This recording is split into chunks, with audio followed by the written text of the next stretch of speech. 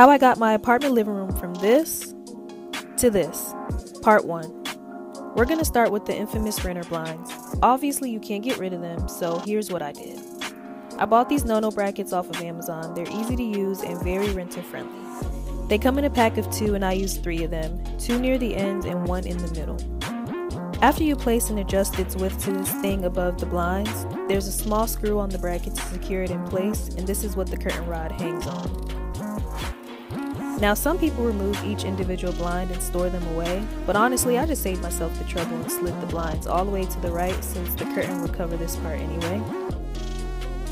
After that you put the curtains you want on the rod and boom, instant upgrade. Like and follow for part 2.